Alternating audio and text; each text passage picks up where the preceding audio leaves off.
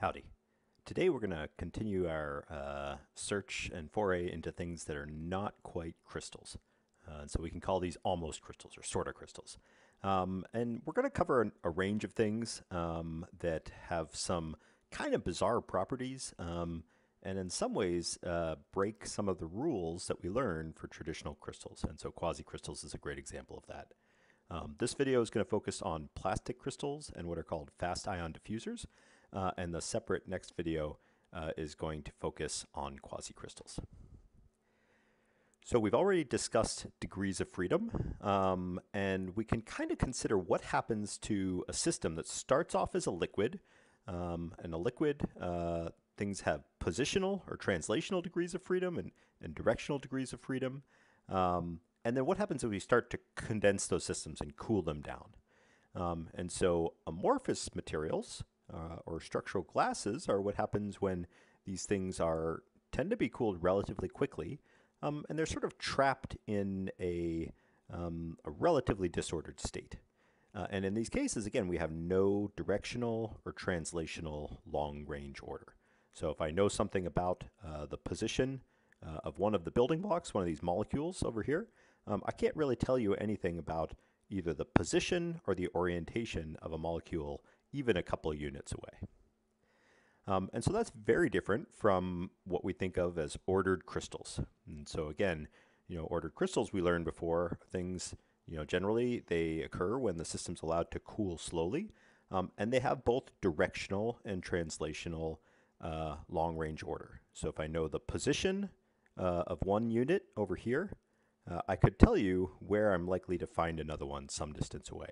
And I could also tell you the orientation, the direction that that's pointing in. So these are two extremes, and we've already seen something kind of halfway between that spectrum, and that was previously when we talked about liquid crystals. So again, remember, liquid crystals are things that have directional long-range order. So this molecule is pointing in one particular direction, and its friend down here is pointing in the same way. And depending on what kind of liquid crystal we're talking about, they might have no translational long-range order. So that would be true for pneumatic liquid crystals, or they might have some translational long-range order. For smectic liquid crystals, these molecules tend to be arranged in layers. And so they have some long-range order along this axis. Let's call this the z-axis. But they're relatively disordered within the plane, so in the x and y axis. So they have some translational long-range order. So you can kind of think to yourself, okay, based on what we've seen so far, what is missing from this diagram? And chances are, if there's some opposite case that's missing, we could go out there, and if we look hard enough, we could find it. And that's exactly the case. So the things that we're going to start off talking about today are plastic or glassy crystals. And they're sort of the opposite of liquid crystals in some sense. Because they have translational long-range order, so the molecules are sitting on a lattice. So if I know the position of a molecule here, I can tell you that there's also going to be a molecule way over here. But they do not have directional long-range order. And so that means each molecule is relatively free to spin or rotate or at least be oriented in different positions. And so the difference between these two things is that plastic crystals are actually free to keep rotating and spinning, kind of like a liquid. So each of these molecules, if you take one snapshot in time and another snapshot in time, they might be oriented in different directions. And that's different from a glassy crystal, which kind of like a structural glass means that they've been frozen in place. And so while the molecules are not pointing in the same direction anymore, they're not rotating with the same frequency that these plastic crystal molecules are likely to. So this is an example of something that does have translational long-range order, but does not have directional long-range order. And you can actually start to think about all kinds of different combinations. And we sort of get at that case a little bit here in terms of smectic liquid crystals, because these are things that, maybe they have translational order in one sense, but not in another direction. So you could kind of start to work your way through a table and say, well, what would it mean if I would have maybe directional long-range order in some axis, but not in others? So there's all kinds of weird intermediate states. Um, and we're going to kind of explore a couple of these other intermediate cases today and give examples of why they're technologically useful. And again, we're going to start off by talking about plastic crystals. So the first question is, why do they occur, right? It's kind of a weird phenomenon to have a case where the molecules are stuck in a particular place, in a position, but they're free to spin, or at least they're pointing in different directions, like a glassy crystal. So why does that happen? And again, by example, we can think about why is it that liquid crystals tend to align in some direction. And we talked about this before. Liquid crystals tend to have orientational order not because of any kind of strong bonding in between these molecules. In fact, the bonding tends to be relatively weak. But instead, the liquid crystals have orientational order because of the very anisotropic shape. So it is elongate along one particular direction. So this would be a rod-like mesogen, or we have disc-like mesogens. But because they have this aspherical shape, they're pointing in some particular direction, then when they coalesce, when we pack a bunch of these things together, they tend to be pointing in the same direction. So liquid crystals have orientational order essentially due to their shape and the fact that it's not a sphere. And so if we want to think about a case, if we'd like to design the ideal plastic crystal, the thing where that molecule would be able to spin freely in different directions, then what should those basic building blocks be? Well, they should be the sphere, right? So they should be a shape that is not going to restrict it at all in terms of what direction it's pointing. I'm sorry that it looks like I'm a kindergartner here. I'm writing with my mouse, so I apologize for that. But the point is that if we want to design a plastic crystal, the building blocks ideally should be spherical, and that is the case. So these are some examples of molecules that tend to be plastic crystals. And it's a little hard to see just from this 2D representation, but a lot of them have a roughly spherical symmetry, particularly things like this, which are basically icosahedrons with some functional groups off the side. So I mentioned before that the difference between plastic crystals and glassy crystals is that plastic crystals are dynamic. They tend to move. And this is probably a hard thing to measure because really you're trying to, measure the orientation of many, many different molecules. And so how do we do that? One technique is by using dielectric spectroscopy, so an alternating electric field, and we're basically measuring the resistance to changing that field. And so what this data shed is showing, this is for an example of a material that undergoes a transition from a plastic crystal to a glassy crystal state.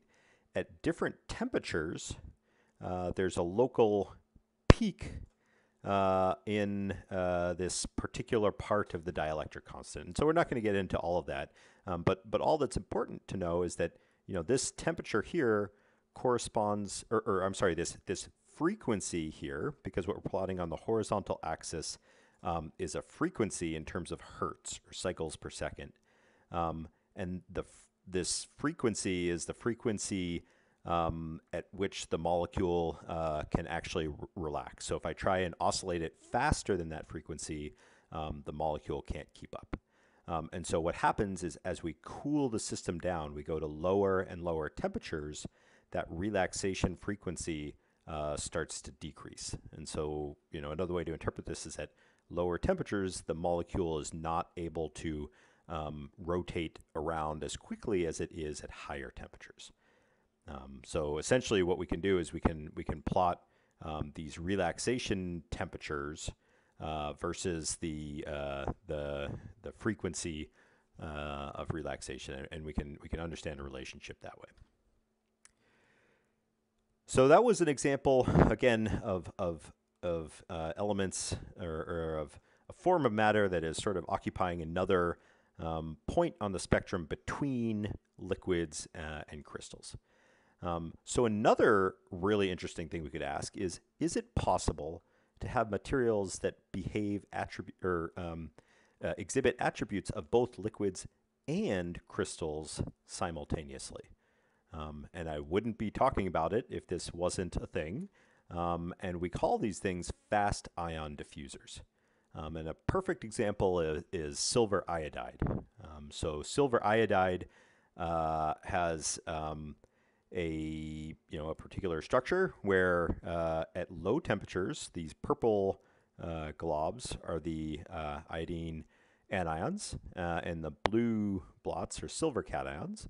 But as I increase temperature, so as I heat the system up, what happens is that silver cation lattice tends to melt, while the iodine anions remain a rigid lattice.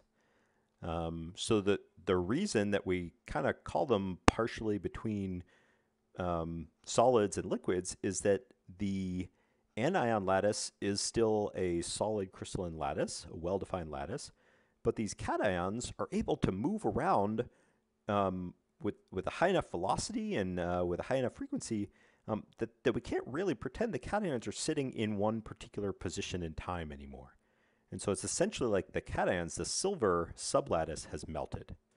And so we call these things fast ion diffusers because when that silver sublattice has melted, those silver cations are allowed to move very freely in and out of that iodine anion lattice.